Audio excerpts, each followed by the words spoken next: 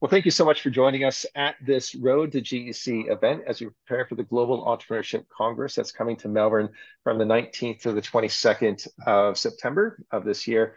As we head into that, we're going to be having these sessions around the different focus areas for the GEC, where we unpack and we say, well, what are the challenges? What are the opportunities? And if we're going to get 4,000 people together in a room to all talk about things on how we can fundamentally transform our world, let's do a bit of pre-work so we're ready for that conversation.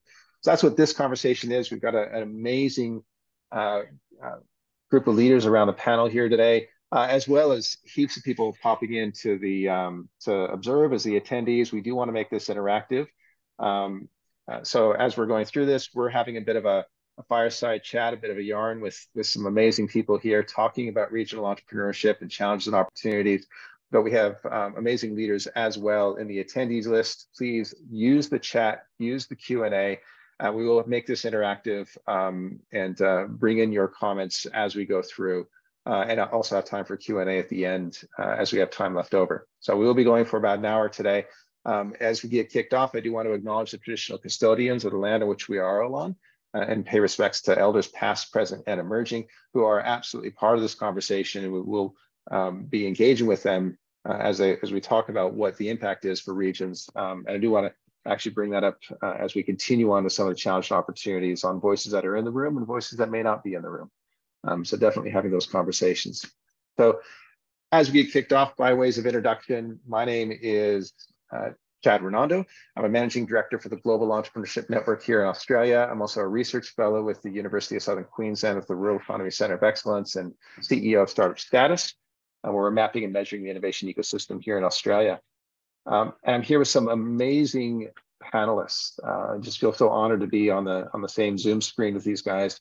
What I'd love to do is hand it over to each of you in turn. And as we do, I'd love for you to share with us all three things. First, who you are and what you do. Second, just a high-level thought on what you see as challenges and opportunities for regional entrepreneur ecosystems. And third, if you were to describe regional entrepreneur opportunities, what we affectionately call entrepreneur ecosystems in regional communities and rural communities as a vehicle, what would that vehicle be? If it's kind of floating around, not really landing, is it a bit of a parachute or a hot air balloon? Is it a rocket ship where we think it's just getting ready to take off? Is it a ute that's been sitting there for a while, might need a new transmission or a new engine put into it? Or is it the latest car coming off the lot? Pair of tennis shoes or a hang glider? If you were to describe regional entrepreneur ecosystems as a vehicle of any kind, what would that be? And for those in the audience watching, feel free to put your thoughts in the chat as well, or in the Q&A. Yeah, in the chat, and we can have a bit of a conversation around it. So I might start, Julia, with yourself. Okay, thanks, Chad, and welcome everybody. And I'm also very happy to be here. So my name's Julia Spicer. I live in Gundawindi in southern Queensland, right on the border of Queensland and New South Wales. And it's got a population of about 6,000 people in the town and about 12,000 across the Shire, the council shire of which I live in.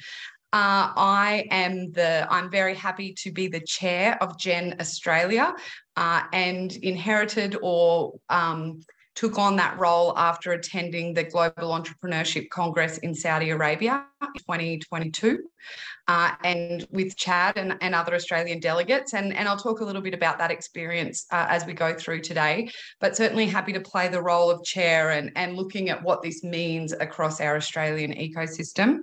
I am a child of Western Queensland. I have always lived, worked and grown up in small communities across Western Queensland. And I guess with a background in environmental science, but always looking at how we as people are looking at solving problems. And so what I didn't realise was that was also the definition of innovation and entrepreneurship until more recently. So I think one of the challenges that we have sometimes is a language barrier. And so I'm gonna bounce. I think there's so many opportunities for the regions. I genuinely think that the regions have the answers to the world's problems. We just need the opportunity to be able to solve them.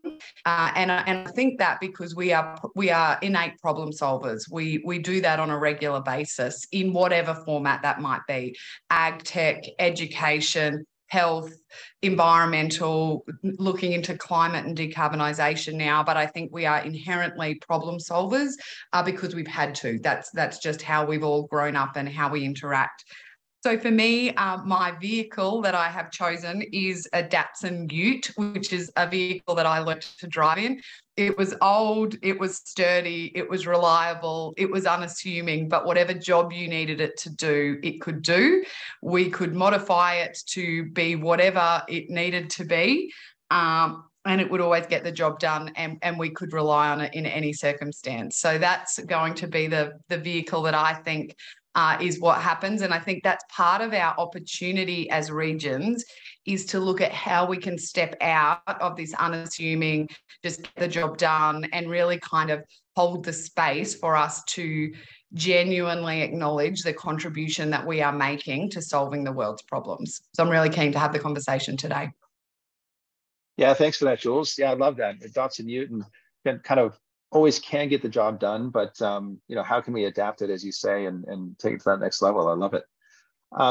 Joe, over to you. Thanks, Chad, and thanks so much for having me. My name's Jo Palmer. I'm the founder and managing director of Pointer Remote, and we are a platform that organisations can advertise remote jobs if it doesn't matter where the person filling the position lives from anywhere in Australia. We've got a really strong focus on, I guess, activating the talent that lives outside of metropolitan areas in Australia. And the business idea very much came about after I realised how many of my very clever girlfriends had left corporate careers to marry farmers and had found themselves, I guess, isolated from the workforce or isolated from the career or industry that they were highly skilled and experienced in. I grew up in a small town like Jules, a town of about 2,000 people in southern New South Wales, and until recently lived on a farm near an even smaller town called The Rock, which is in southern New South Wales, which has got a population of about 300 people. But I am dialing in today from the thriving metropolis of Singapore, where I am now located with my husband, but again, and 2 children. But the joys of remote work, I've been able to obviously continue doing all the things that we do from here. I also spend a lot of time working with organisations in, I guess, a transformation piece and helping them to sort of put the systems and processes into place to really be able to leverage remote work and leverage technology. And majority of these businesses are in rural Australia. And the tyranny of distance is always an issue with attracting and retaining talent, but also there is a huge opportunity to be able to leverage remote work if they've got the right systems and processes in place. So I'm doing a lot of those things. And then, as a way of being based in Southeast Asia now, I've got another whole arm of my operations are actually supporting rural businesses who are looking to export into Southeast Asia and using Singapore as a stepping stone. So I'm coming into today's conversation with some really interesting, I guess, opinions and ideas and opportunities. So I could spend hours, like all of us could here, moaning about what I think the biggest challenge for entrepreneurship in rural Australia, which is around connection and connectivity. And I'm sure everyone is almost sick of hearing about it. But as Chad mentioned, we're really keen to sort of talk about opportunities that you can sort of actually manage. And I think that there are some really interesting organisations and companies, surprise, surprise, that have started in rural areas, like a shout out to a company called Zetify, as far as being able to get like Wi-Fi access across really big areas. There's another organisation called something along those lines. But again, some really interesting opportunities coming out of innovators in rural areas that are helping with that connection piece. But again, I'm seeing opportunities for rural Australia with a really different lens at the moment, now being based here in Asia. And we just have, this is just an untapped opportunity over here for rural businesses who are willing to think outside the box and to be able to do some navel gazing when it sometimes takes leaving Australia to realise how little we are, but how much, I guess, pulling power we have on an international stage, and our clean, green reputation and our ability to do business, to really create strong business relationships and reliability around that. I see a huge opportunity in Southeast Asia for rural business and rural entrepreneurship. My vehicle, I guess, is a bit more aspirational, and I think that this is networking and access to networks is both a challenge and an opportunity for rural business. And so I'm torn between like a Tarago or a minibus as my thing, or a stretch limo with a bar and potentially lights and a smoke machine. But the idea being around that you can jam a whole lot of people from all over rural Australia into a little vehicle, and the connections and opportunities that come out of people in a confined space with the additional maybe drink or two and a karaoke mic. I think really amazing things can happen. So that would be my vehicle of choice. Awesome. Thanks for that, Jo. Yeah, absolutely love like so many insights in that, and kind of building on what Jules was saying as far as always being able to modify it. I absolutely love the thing in your story as far as you're solving a problem, and each time in your different entrepreneurial journey, you're solving a problem that you have. You know, hey, this is a problem for me, and solve it, and like Zedify and all these other ones. And so we do talk about these big things, even Wi-Fi connectivity. Next thing you know, there's somebody out there with a bunch of towers and stuff strapped together, and they're providing their own Wi-Fi and connectivity. So I absolutely love it, and I love the vehicle, and probably lean more towards the limo because it sounds more like a bit of a party. Love it. Thank you. And Kat, thank you so much. I didn't realize that the chat was disabled. That's a lesson for future events. Won't be able to, I think, enable that now. But if you want to just, feel free to spam the Q&A with your vehicles. If you're in there in the audience, we'll treat all those as separate questions and be able to answer them accordingly. But yeah, we'll get that going on. Thank you for that. Deanna, over to you. Thanks, Chad. It's wonderful to be here this morning. This is a topic that's very close to my heart. I'm currently in the role as the Director of Research at the Regional Australia Institute, and in that role I manage a portfolio of public interest research across all sorts of regional development questions. So things like transitions to net zero and getting the most out of your local labour force are on my radar this year. But I have just completed 3 years of research looking at entrepreneurial ecosystems in northwest Tasmania, and I'll come to some of the things out of that in a moment. In terms of my background, I grew up in a small town in regional Queensland, Mara. It was a mining town. It is a mining town. I grew up on a farm there, and then I spent 20 odd years in Brisbane, and now I live, and I'm coming to you today from beautiful Palawa country, which is in the Northern Midlands region in the middle of Tasmania. And I live in a little town with about 3,000 people just outside Launceston. So it's been nice to come back to a rural place. And while I was in Brisbane, I was working internationally in high-tech industries. And I still, this year, am convening the Australasian Simulation Congress. So I keep my finger in the tech pie, but when you come back to a rural place sometimes and have a look at the kinds of entrepreneurship people are working on and the problems they're trying to solve, sometimes it can be quite difficult to reconcile these bigger conversations that are happening in cities. And I really struggled with that in the research that I did over the last 3 years. And I think one of the things, this is the challenge that I can see for rural entrepreneurship is the way we measure it. Data is a really big problem, I think, in this space. That comes down to a lot of definitions, how we think about things like knowledge and talent and what we're using as metrics for measuring those. And what those things do is create a self-reinforcing narrative about the deficits that are in rural areas.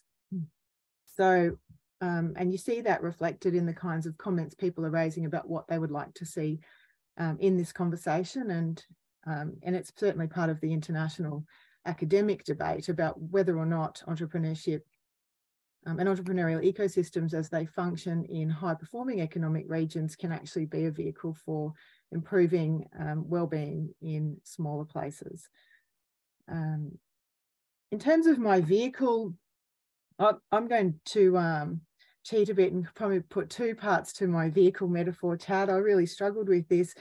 I'm going to use a boat as a metaphor, and specifically I'm referring to the trim tabs on a boat, which help to sort of stabilize a boat and think about the lift. And when I think about a boat, I think about some regions have more like an aluminium dinghy with an outboard on the back, and they're getting a little bit of lift on their boat. Because I think entrepreneurship really is a vehicle for lifting economies. Some places, as if you've been in any rural region that's warm, that's got a river, you'll see all sorts of ski boats and other faster boats. And I think some areas do have those kind of boats. But I also think that entrepreneurial ecosystems sort of act like a fleet.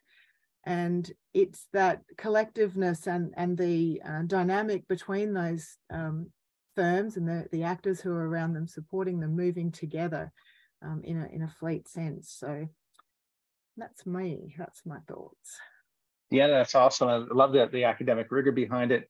And yeah, that metaphor as far as the collective, like we heard from Jules as far as the adaptability of it, and Joe as far as being able to kind of take everybody with us, and also that whole transition on kind of solving the problems that you're experiencing yourself. And I love as far as the diversity. Yes, it is that lift, like you mentioned, but we do have to do that collectively together as well, and also bringing in that international perspective. And segueing into the international perspective, which Deanna, I'm sure you meant to do. Tina, absolute pleasure to have you off here all the way from the US. Thanks to the wonders of what connectivity we do have. I'd love to hear more about you and what you do and what you reckon your vehicle is. Great. Well, thank you, Chad. Thank you for having me. I'm thrilled to be here with this great panel. Rural is my passion, so I'm excited to talk about that. Excited for GEC. Hopefully I will get to attend as well. So my name is Tina Metzer, and I am co-founder of National Center for Resource Development, also co-founder of Rural Rise and Rural Rise Tech. And my story started like many people. I have a degree that I don't really use, and then I became an entrepreneur. And that led me into helping entrepreneurs and into the nonprofit world. And then I try to work with my passions, just kind of like Julia said. It's the environmental and rural. That is really, truly a passion of mine, because I do live in a very rural community. I don't really have a town. It's kind of a town, but not that large of a town. So very, very small. And I see the challenges every day. Part of what we do with Rural Rise, and one of the things we found at Rural Rise was kind of what we're doing here. There are amazing things happening all over the world in remote and rural areas. Absolutely. You can look at this nonprofit and you can say, wow, how are they doing that? How are they doing that in that area? And that's happening everywhere. And we always use the quote that if you see one rural community or visit one rural community, you've been to one rural community, because we're all so different. However, what we can do is we can learn from each other. And that's so essential, because I am based in the States, I may be able to get something program that you all are doing in Australia. And then I'm like, why didn't I think of that? That's brilliant. I should have thought of that. That is a new way of thinking. I just didn't quite ever think about doing things that way. So I think it's so essential to make these connections. And GEC, I think, is a very important connector as well. It's great to get us all together.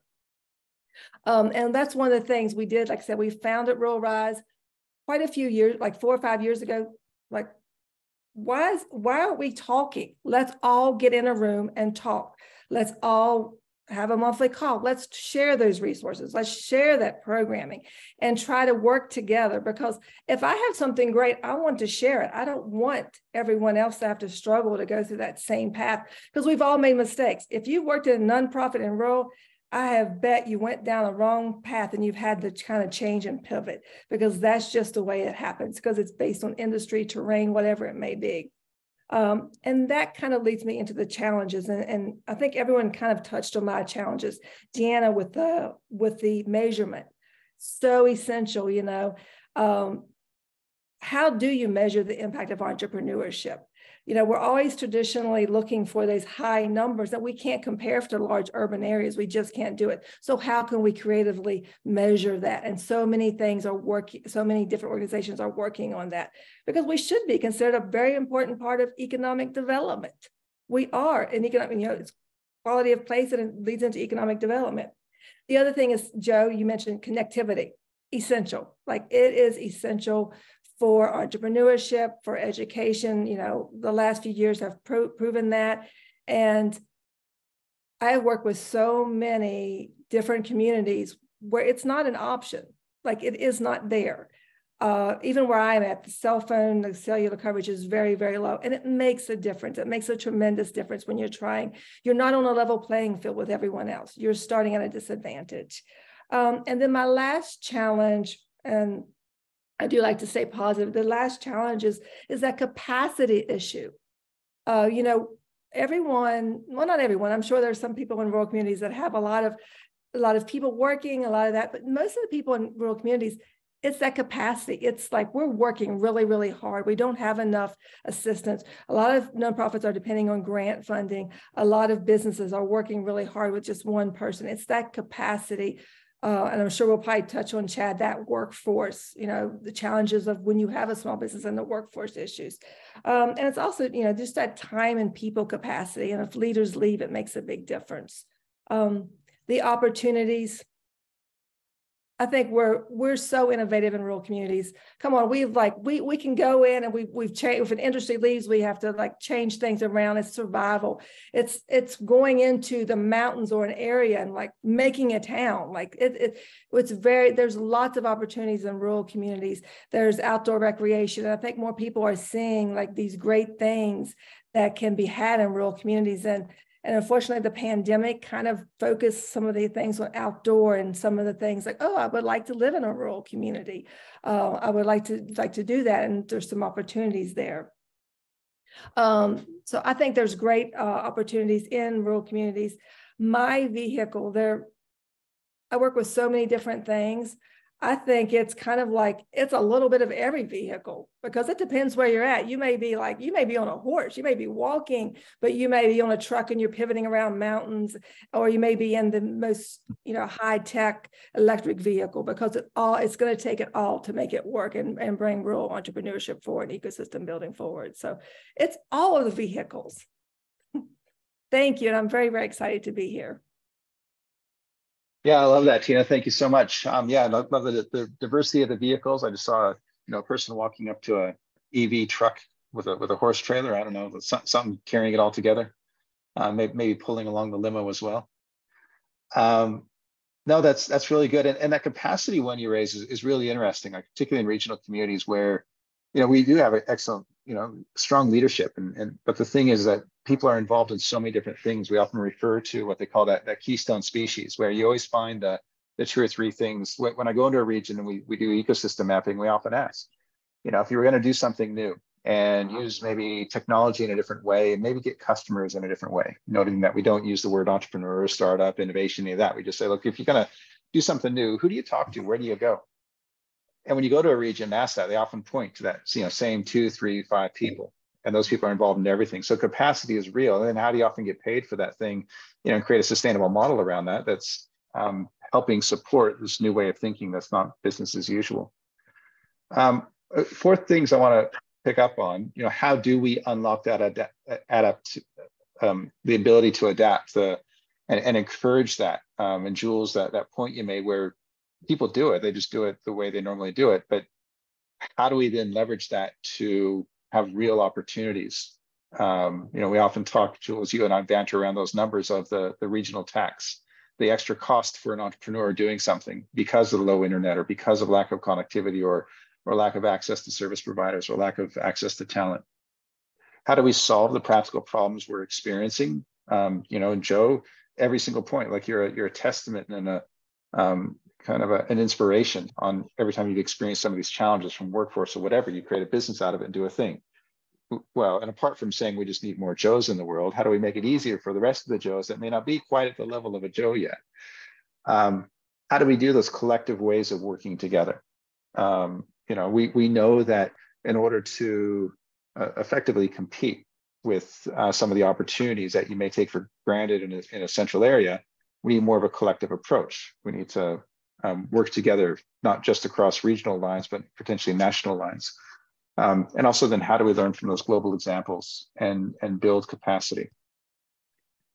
And then within that, we have the specific challenges, many of which were raised around workforce. Some of the things we haven't mentioned is around funding.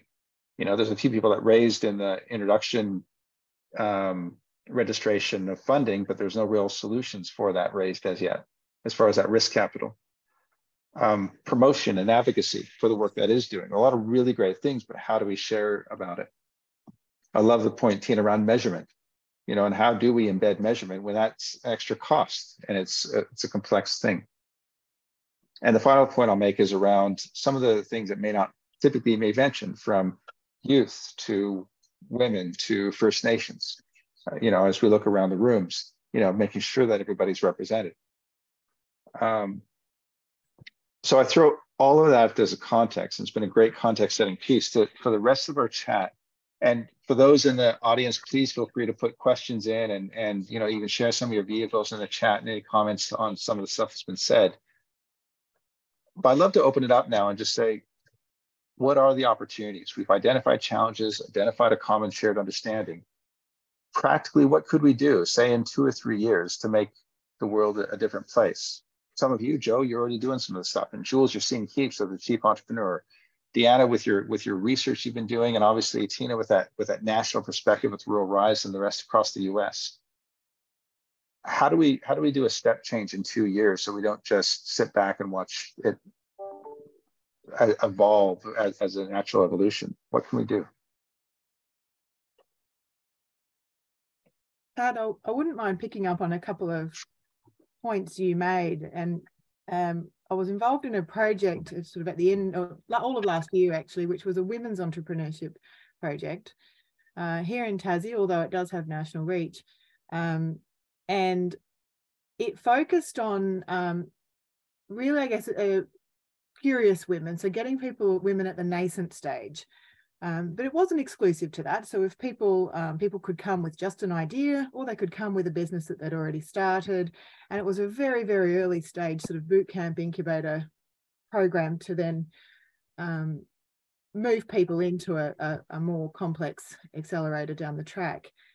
And I think what really amazed me was 2 things out of that program. One was just the basic confidence that people needed to be given that they had a set of skills that was probably relevant, and then to show them how to steer those skills. And we were really astounded. I mean, about 100 women went through this program in Tassie, and how many of them had said that they'd been told their entire life that they couldn't, and that this wasn't somewhere they could go, and to just actually hear their stories and then pick up on the things that they were doing and then steer them in the right direction.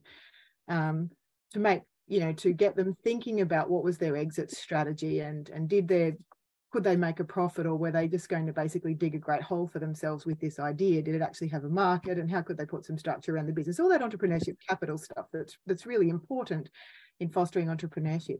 And another piece of that program that became quite interesting was looking at how we use this concept of lighthouses, which has come out of some research in Scandinavia, I think. But a person who's already started a business, who's doing reasonably well, who you can point to and say, hey, here's somebody else in your local area. And in this particular project, one of the lighthouses was a lady who was she's probably in her 50s or 60s, had a long farming background, had decided that she wanted to start making, the context was fast moving consumer goods. She was making a product that she was putting into supermarkets, and she'd been told her whole life that she couldn't. And the number of other people who were inspired by hearing her story to push through, and how she'd had support through this incubation program. And then the project, the project, I will say that the name of the incubator in the project, because it's interesting to watch how it's unfolding, it's called Seed Lab. It started off with some federal funding and some support from the Tasmanian government. More recently, it has now been supported for the last few years by Woolworths, and it runs a program to help people into the Woolworths supply chain. But it's not just limited to that. It's also running some other programs to help people just do markets or agritourism or other things. But yeah, lighthouses and confidence for women, and help, and saying to people it's okay. Doesn't matter what kind of business you're trying to start, you've got to start somewhere. Let's have that conversation, rather than cutting it off saying, well, you're not trying to start a high scaling, high technology business, therefore you're not an entrepreneur and you can't be part of this conversation. I think that was really quite interesting. Thanks for that, Deanna. Yeah, it's a good point. The lighthouse, and also representation in the lighthouse, just so that when I'm looking at it, it looks like something that I'd be able to aspire to. And Jules, I want to pick up on the point you made in the chat. So we can see the lighthouse, we can have the confidence, but man, I am at capacity. And we hear that a lot. Like, you know, it's a matter of finding out how that lighthouse did it and how they navigated the capacity, or are there other things that we can do, you know, from funding to, like, what does that look like? Yeah, one of the things I forgot to mention in my introduction is I have taken on the role of Queensland Chief Entrepreneur. So it's an advocacy and championing role within Queensland Government to really shine a light across the ecosystem. And I'm the fifth. I'm the first regionally based, and I'm the first ecosystem builder, let's call it. The previous were quite technical, were very, you know, had a very technical specific background. And I've kind of waltzed in as this, you know, cheerleader of all. And so the conversations that I hear people having are around, you know, the exporting, the opportunities for growth, the whatever, you know.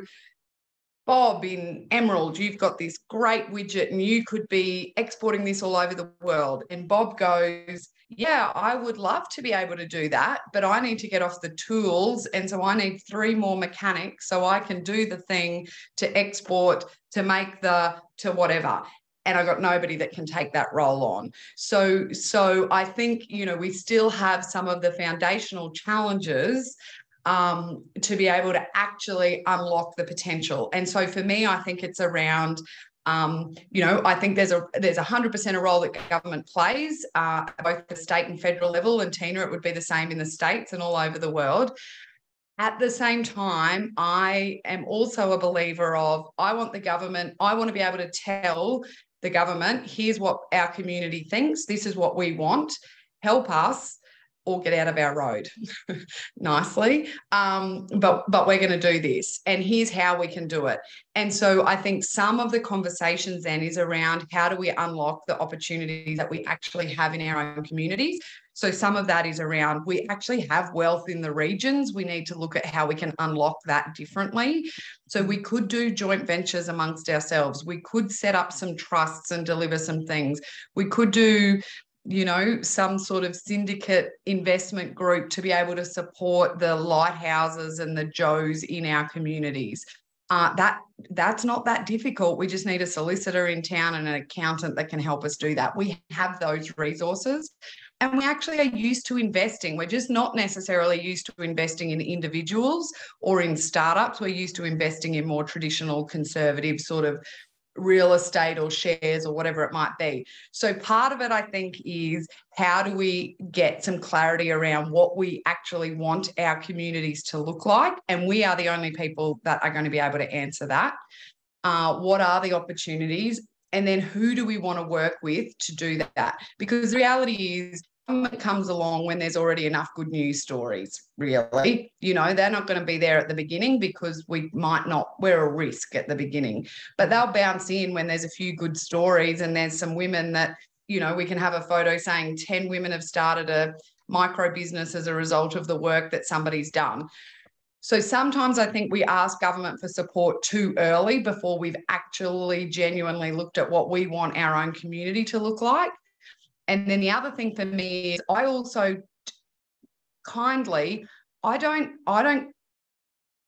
it's not that I don't care, it's that I can't attach to what a bigger centre has done, because that's not what I've got going on here. So I've got more chance of understanding from Tina what she's doing in communities that are in that 6 to 8 to 10,000 population than I do a Toowoomba or a Brisbane or a Newcastle or a Sydney. So I actually think the opportunity and what I took from the Saudi Arabia GEC was the fact that I got to talk to the Tinas and the Julias and the Joes of every other small community across the world, rather than other communities in Queensland or Australia, to be fair. And I think that's, for me, the exciting next step of where we can take this. And then government will always support good work, but they're not the first step. And I think that's sometimes where we have assumed they would step into that role. And I don't think that's their role. And I think we're wasting time and energy thinking that's where they should help. Yep.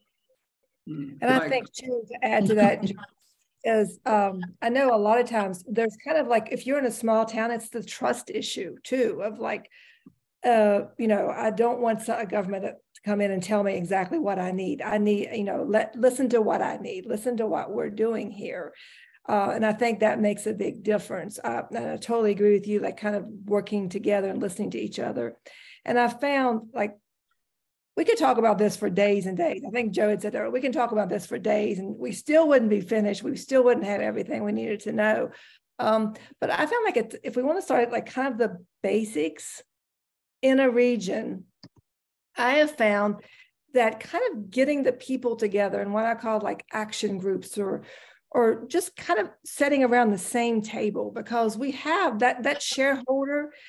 A good example of this is outdoor recreation or like an agritourism.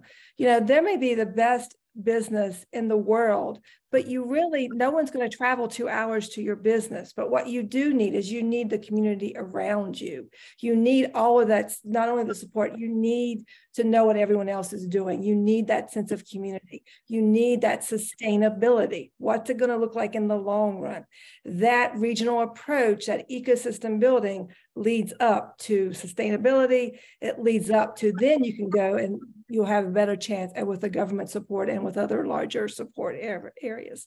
So I think that a lot of times and also the languages, I use entrepreneurs. I don't call everyone, a lot of people, that's that language barrier. It's not just us in different countries, or you're all trying to understand my accent, but it's like, I'm not an entrepreneur. I'm not techie. I don't know what you're doing. I'm a farmer. I invented this like water thing, So I think that language is extremely important as well. I think the language can be highly isolating and polarizing. I think that's something that I sort of found when I started Point of Remote. It was the third company that I'd started, and I was a small business owner prior to that. And Point was very much a small business, and it wasn't until someone's like, yeah, but it's a tech platform, so you're a startup and you're an entrepreneur, and then all of these words sort of got thrown at me, and I was like, ugh. And it's problematic and it's uncomfortable. And I think that, especially looking at an Australian scale of things, we're not big enough to be isolating huge parts of the business community around like semantics. Like, I think that's a real challenge that we face. But I wanted to sort of go back to what you were saying, Chad, as far as like looking at the things that we sort of have put as challenges. So access to capital, that ability for promotion, being able to measure data, getting representation from across geographic areas, but also minority groups and all of those things, and also access to the capacity. You're asking for solutions and what can we do with that. I genuinely think that networks are a really all-encompassing solution to these things. So like you touched on, Jules, is that access to capital, again, in startup world, that gets thrown around, especially in startup world when you're female and you're a mother and you're rurally based, like I tick a lot of boxes as far as like the foot stamping, as far as no one funds startups like mine. But again, I think we've been doing the wrong thing, which is chasing venture capital and looking to metro areas and government and stuff to sort of support this stuff. Like you said, there's a huge amount of money in rural Australia. Like us getting organised, using a network, like the access to capital of people just with around just a little bit of education and what that looks like, getting funding into businesses that look and feel like what someone else in your town is interacting with as a customer, or like seeing on a regular basis. I just don't think people would even think to do that. I think a perfect example is, say a big farming operation, none of the kids want to come home, so the parents sell the farm in their 60s. All of a sudden, they've got $15 million in their bank account that, not meaning to pigeonhole a lot of like the boomer generation, but they could put that in like a low risk managed fund or whatever after they've bought their $2 million house on the coast. And then there's only so much golf you can play in a week. But if you sort of planted the seed with like, you know what, join this angel investing group.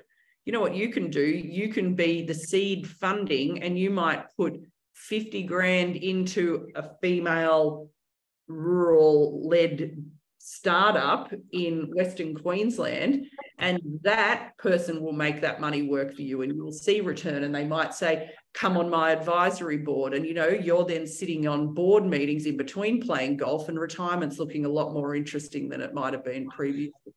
So I think that really getting organised and pulling together a network that is not ostracising around terminology. I think we then, as far as what you were saying, Deanna, organised people, you got data, you want data, just get them in the one spot, and then you just like survey the bejesus out of them. Like that's how you get to sort of solve those things. Capacity, if you're introducing other people that are alleviating others' capacity issues, again, you're starting to tick off those challenges and you're not having to look externally for it. And so I think the other piece for me, sorry, I'm jumping in, but the other piece for me is also just around what's the business model that's solving the problem in a community. So the more remote we are, the less services there are available, the more likely there is a not-for-profit or a social enterprise or some other structured business doing the role for the public good. And I think we need to be really conscious that we don't end up with wastelands across our low populated parts of the world because individuals or groups have done the heavy lifting of the public good. So this is not just about, you know, profitable businesses. This is the social enterprise and the not-for-profit space for me as well. We've got innovative models across Australia, and they definitely be across America too, where they're really doing a role that somebody else should be doing but isn't. And so I think we need to be really conscious of how we also support that. So, you know, how do we make sure that people can retire to their own community and have somewhere to live? How we actually, you know, I don't want my 90-year-old grandmother to have to leave the community that she's lived in her whole life because she has nowhere to live, you know. So I think there's a whole fabric of community that rural, regional and remote people end up being responsible for, and therefore those business models look different. In Australia, there's more people employed through social enterprise than there is in mining. You would not think that based on the conversations that happen or if you watched the news on a regular basis. So there's the business model piece and how we actually are looking after people, planet, place, I think is also really important in this conversation, Chad. Yeah, thanks for that, Jules. And really great insights. I want to unpack those. We've got about 15 minutes left. One of the other things I want to inject in there, and Joe, just briefly on that comment, totally agree. And for those who may not be familiar with the Australian ecosystem, we did see an explosion. There was this big ideas boom in 2015 and a lead up to that of this whole startups and innovation, entrepreneurship, that had a big impact. We saw, a big uptake of innovation hubs and co-working spaces and accelerator programs and funds. It did ostracize, absolutely. I question though, and I think we might be rationalizing again. We might be coming back together. Just this conversation, the fact that we're having this now, people that have been through that say that wasn't right. And so by the time you say that, I think things have already started to shift, probably needs to do some more. But that language piece is very important. The other thing I want to throw in there is on things that people quite often don't think about, innovation or entrepreneurship initiatives or policy, that can, in picking up on some of the comments that were made around, it's not that I don't have the idea. It's not that of course, I know about the R&D grant. I can see this thing I've got. It's amazing. And I gotta fix my stuff because I got an active business. I need 5 people. Unless I get those 5 people, I don't have time to actually work on my business and scale it. I don't have that luxury. So there's certain realities around workforce, which ties into housing, which ties into livability. And there's heaps of things that are this supplementary around the thing where we can go in there and train them on pitch practice. And they'd be like, mate, yeah, but I got to house people. And what about, where's my family going to live if I move there to be a tech person to support these regions? So I just want to throw that in there as well, as far as absolutely the network, but then how do we do that within some of the constraints and potentially even addressing some of those constraints? That is what it takes to be a regional entrepreneur. Keen to hear your thoughts on that. Can I throw in my 2 bob worth about as far as skills? And I get really frustrated around the dummy spitting that there's no one to do these jobs. There's no one to do these jobs. I know I'm in the remote workspace, and I know that is not a catch-all for a business in Western New South Wales that needs a fitter and turner. Like, I get that. That is a tools, hands-on role that needs to be filled physically there. But what I see with, lowest unemployment rates ever, I still have got the highest number of people registering as job seekers on Pointer Remote that we've had in years, not because they're not employed, but because they're wanting to work in a different way that employers are not getting with the program on that. So that really frustrates me, because like a lot of the work that I do with my consulting hat on is with those sorts of organizations that know they've either got a product or something that they want to scale, but they know they've got to get their house in order, and they know that means systems and processes, and what do we actually need people physically doing here? If you're in theory wasting resources that are physically already where you are, that have a house, that have a family, that the kids are already at school and are playing netball and football in the town, they don't need to be doing any of the jobs that could be shifted to someone that's not physically located there. So really auditing what your workforce looks like, and then leveraging a workforce that is highly, highly mobile in a remote sense to actually do a whole lot of the tasks. And I think that mindset shift around, I need 5 FTE in order for me to do this, that causes me great frustration, because it's just easier to hire just someone else before I actually have a think about how I'm setting things up. So that, I feel, is a mindset shift that really needs to happen with business owners, whether they fit into whatever we want to call them, startups through to highly, really long established businesses. But again, that's a huge opportunity for things. And I just wanted to quickly touch on, as far as what can make it work really well on that macro level, is my pin-up town that I always use in as an example is a town called Temora, which is in the Riverina in New South Wales. And what they have just done, the most amazing job is that the local government, they've got an amazing economic development officer who has got a really strong relationship with their business chamber, which is really a fabulous relationship. They have co-organised and established a co-working space. They built a 70-spot childcare centre in town, because again, there is all these women in all of these towns, and I know that's a massive generalisation, but we all know the primary caregiving lands on their lap. and they've got the skills and experience to do not only remote work, but physical on the tools work, but there's no one to look after the kids. And so again, being able to do something in a town like that where they've built a really amazing thing and then created jobs for a lot of young people in the community, there's also that opportunity to leverage that network of small business owners and startups in really isolated areas. What does that look like with literally sharing the kids around, that you work, 5 of you work 4 days a week because you've got kids all together? Like, that's literally what I grew up doing. There was no childcare in the town that I grew up in, and my mum worked 4 days a week with 5 of her friends, and they all had 9 kids 1 day a week on the day that they weren't working at home. And we all got chicken pox at the same time, and we did all of those things, but it's that real using the network to actually think outside the box for it as well. Yeah, I love those examples, Joe. That's amazing. Yeah, keen to hear from other people as far as Tina, Jules, and Deanna, as far as like examples of thinking outside the box like that, as well as kind of practically from both a town perspective and entrepreneur's perspective, what can be done. And Kat, thanks for some of your comments in the chat as well, some of the connectivity networks that you've come across as well.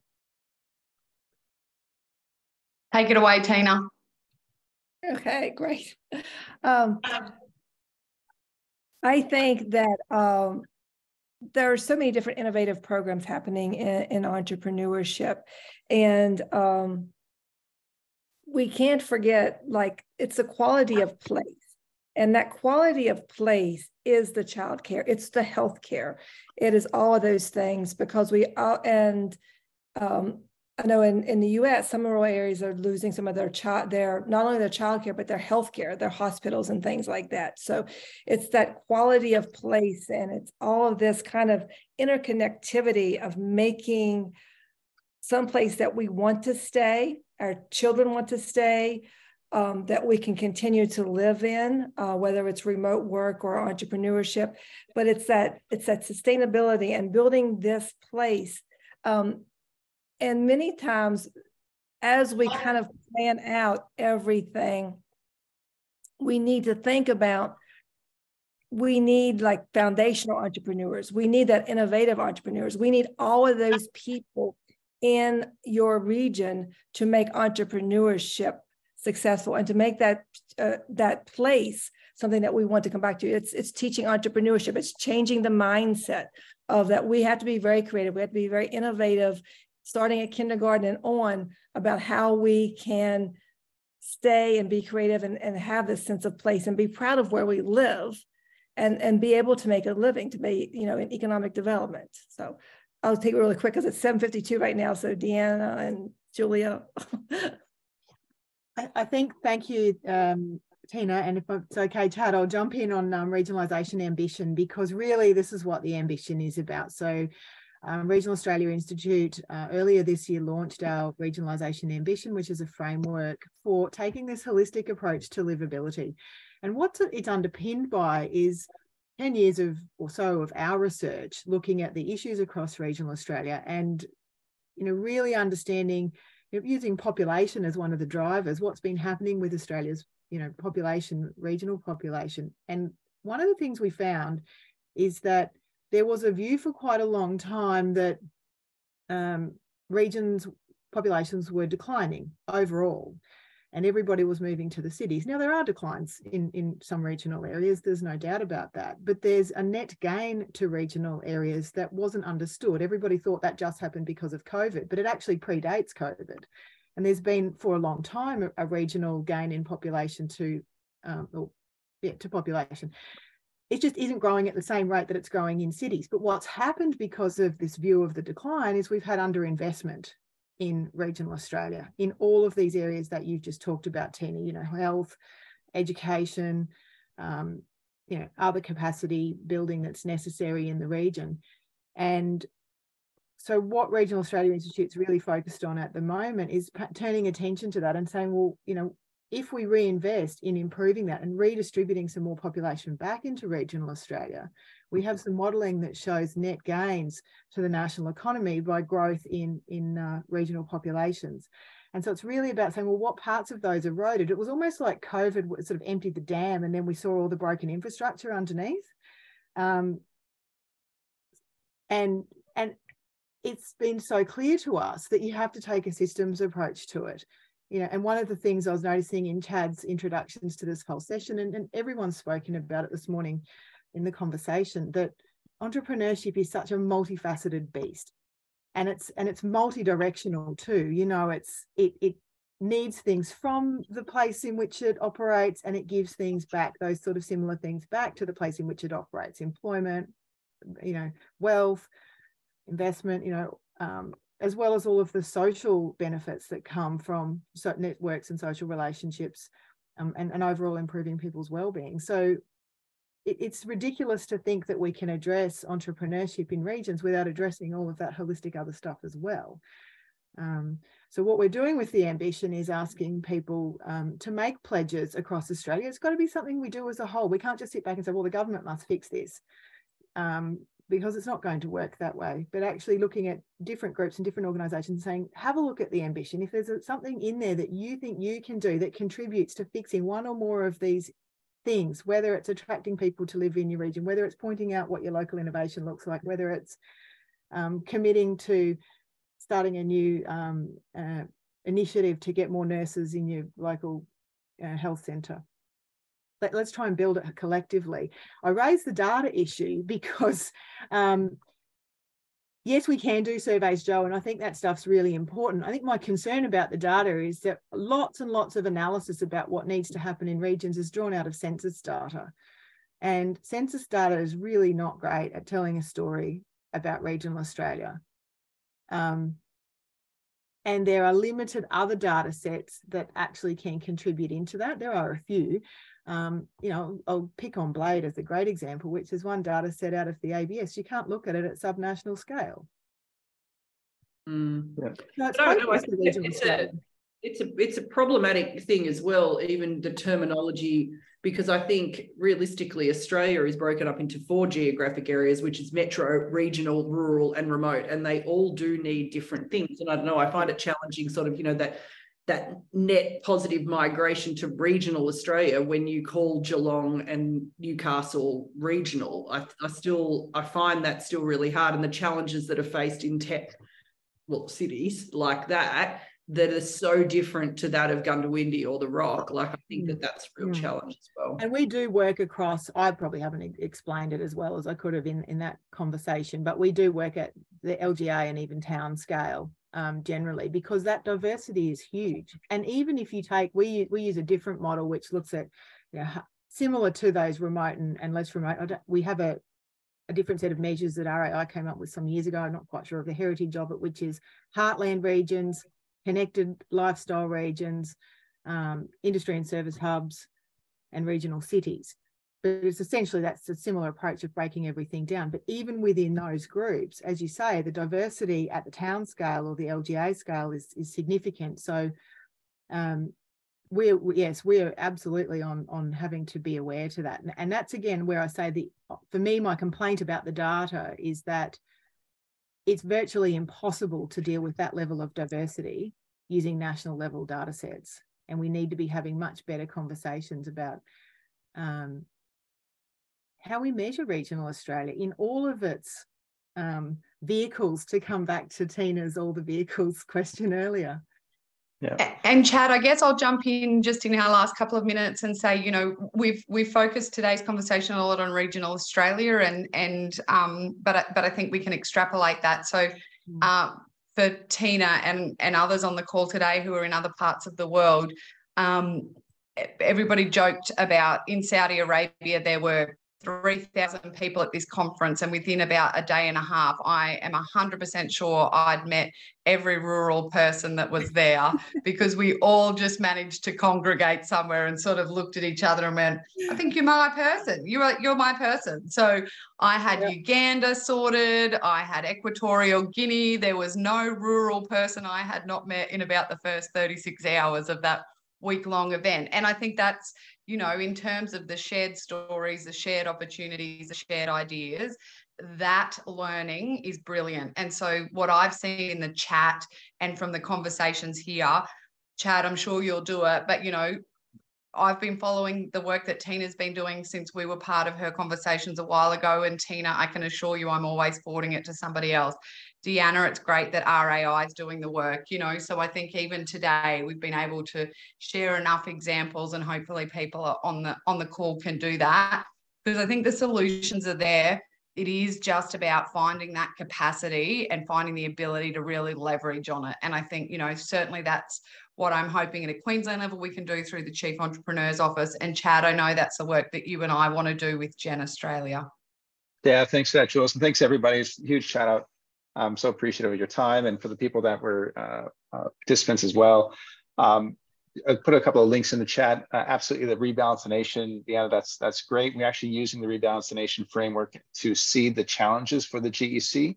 When you attend the GEC with 4,000 other people, that we will be focusing on challenges. It'll be a bit different than many other conferences in that you'll actually be able to work with other people, find your tribe, and say, let's actually put our hand to the till over the next 12 months after the event and try and make headway on this, from networks to connections to connectivity.